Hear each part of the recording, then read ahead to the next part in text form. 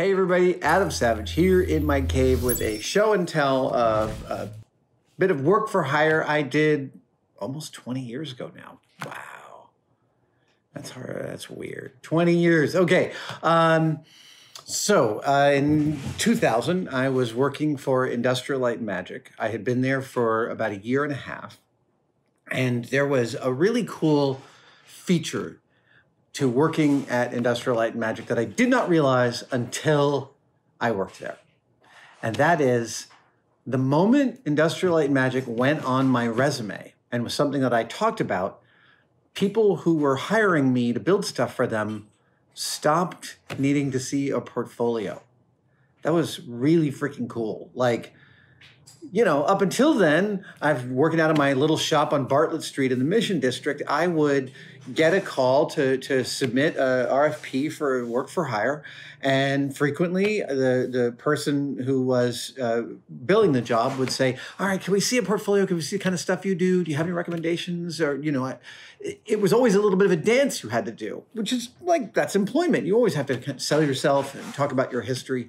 But there was a way as a model maker that having Industrial Light and Magic's model shop on your resume just made you like bulletproof. It was a really neat superpower because all of a sudden people would call you up and go, can you build this? And you're like, well, I've been working at Industrial Light and Magic. And they'd be like, great, well, just tell us where to send the dough and we need it by Thursday. Like the transactions became so much easier.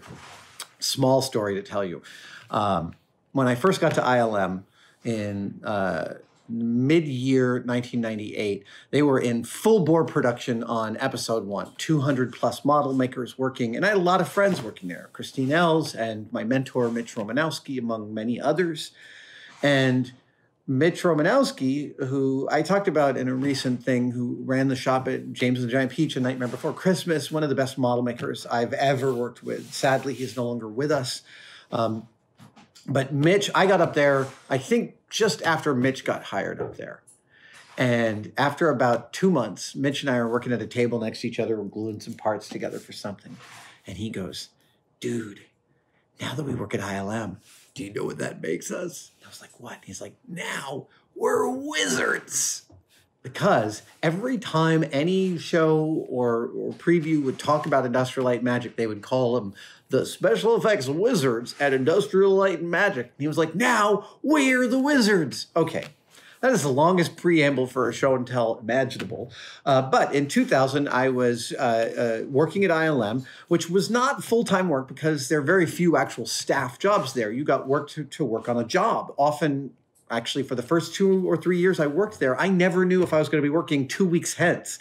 It was like constant re-upping of my employment, which meant that I still was doing a lot of freelance work, what we call G jobs, government jobs, gravy jobs, side work, side hustles. And as a model maker, you looked everywhere for side hustles. Jamie's the first one to teach me that toy prototyping was very lucrative. I did store window displays. I did theater props. I did film props. And I often built large models of things for trade shows. So at one point, I built a giant pair of headphones, Sennheiser headphones, like standard Sennheiser, like tech cans, like your basic Sennheisers. I made them big enough to fit, I think, a 14-foot tall gold Buddha that we rented for this trade show. And I mean, they were gorgeous. I can't believe I never took a picture of them because they were beautiful. And they encompassed some vacuum forming, some laser cutting, some woodwork, some vinyl cutting. And this project I'm about to show you is a similar kind of project. I was reached out to by my friend Dan Core, still a good friend. We've been friends since the early 90s. And Dan was, I think this job came through Dan. It was a company called Sonic Box, and they made internet radios. To be honest, I'm not sure about the project itself. I'm not sure about the product itself. But what they wanted was they had this little internet radio, and it was about this big. And they wanted a big model of it to put at their trade show booth. And I built that model. And here it is. This is the model that I built. And this is just a terrific example of exactly the kind of work for hire stuff that I was doing as a young model maker.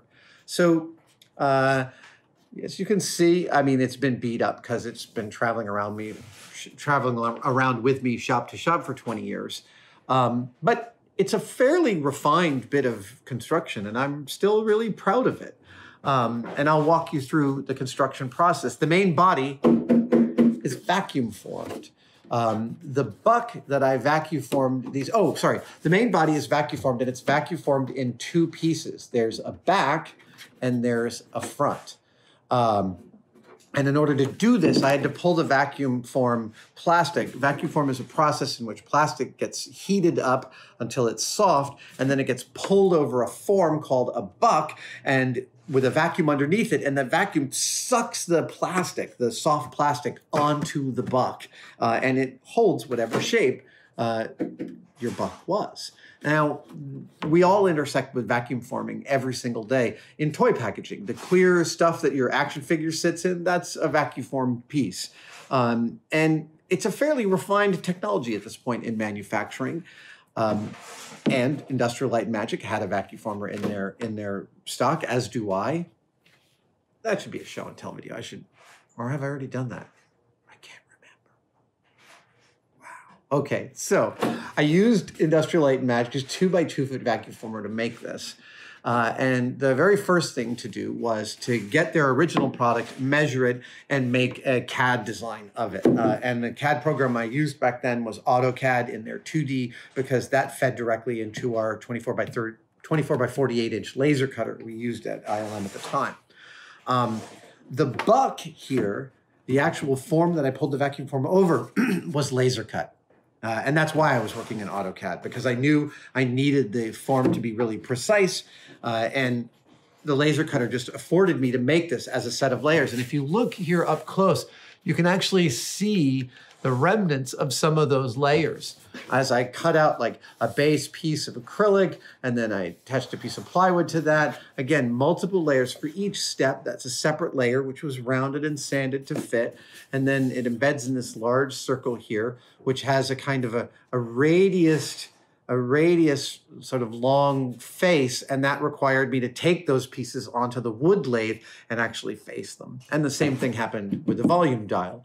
So with each of these bucks, I made the buck long enough to pull the plastic. What happens when you pull the plastic over, like on the edge here, if your buck is here, your plastic comes over and it then webs to the base. So you always want to design your buck so that your form can actually get to where you want it to before it starts to web. That's non-trivial. Takes some A/B testing and a little bit of experience to figure out what height off the buck works for you. But I did this as two separate vacuum form pulls.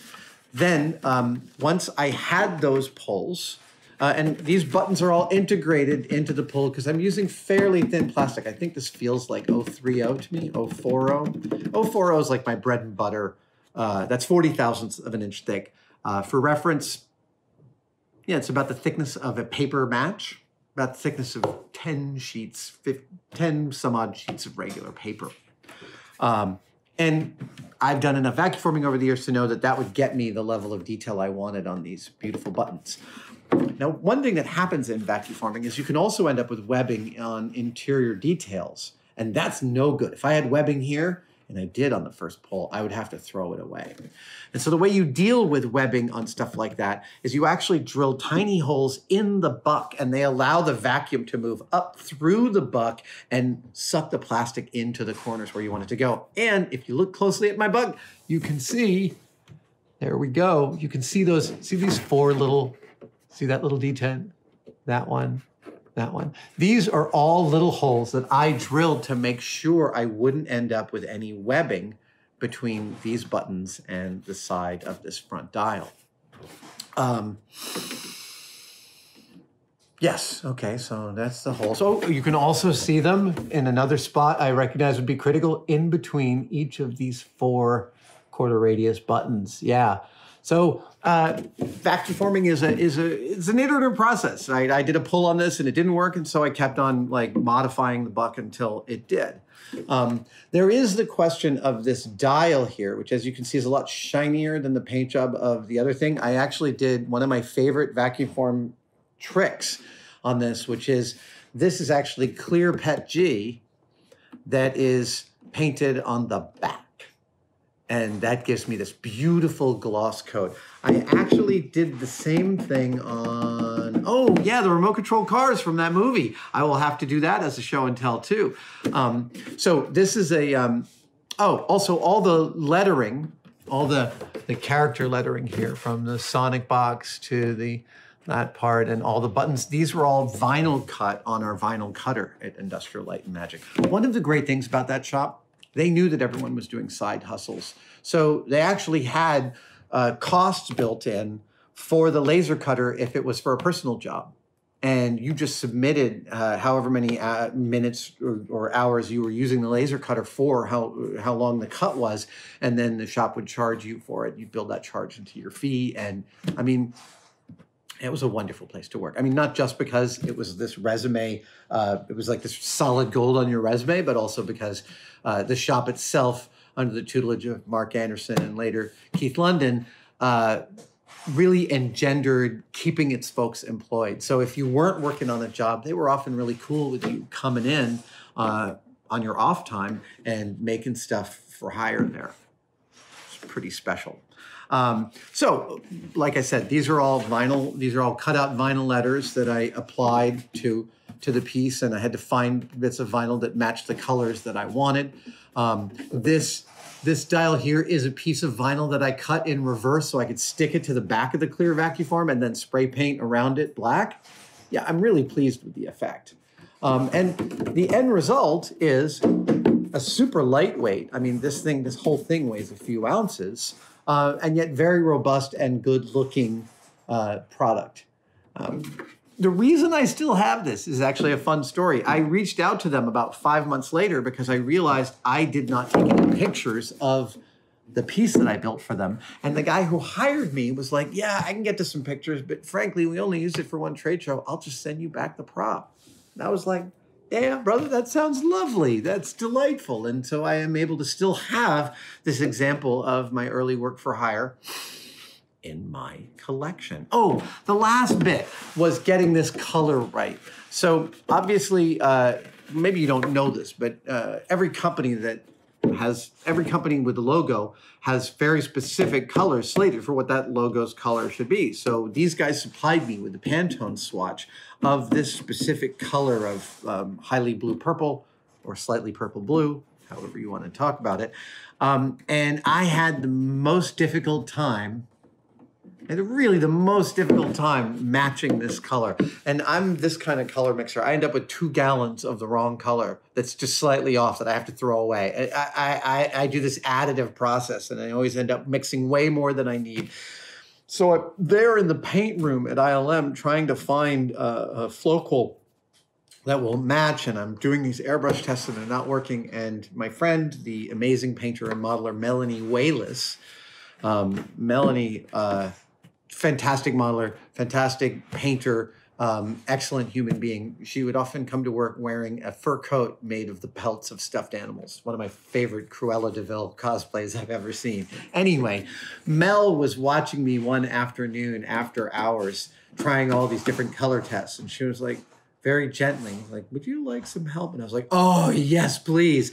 And she gave me some great guidance, which I actually can't remember at this point, but it was about maintaining, it was about how to get a vibrant color out of a mix, because oftentimes when you're mixing paint, you're killing the brightness of the primaries, and you can get very gray versions of a color that's close, but because it's like feels slightly grayer or muddier, it's not working. So Mel gave me a bit of advice at that point about what to mix to get this color that turned out to be the perfect advice. And I'm lame now that I went down the road to tell you that story and couldn't remember what the actual advice was. But if I have to hazard a guess as to the advice, I think she was even advising me to kill the intensity of the blue by using its opposite on the color wheel. She broke out a color wheel and showed me ways in which to think through this problem solving that expanded, at that point, my ability to mix color. It's been a long time now, so I think I clearly lost that knowledge base. This is why I often made notes about the things that people told me. Yeah. that was definitely a thing that would happen. And I have in some of my old sketchbooks some really cool breakdowns of processes I saw other people using. That's a little trip down memory lane about what it was like to work at ILM back in the day and about the kind of work for hire I would do. Thanks for joining me. This has been a lovely show and tell. I will see you guys next time.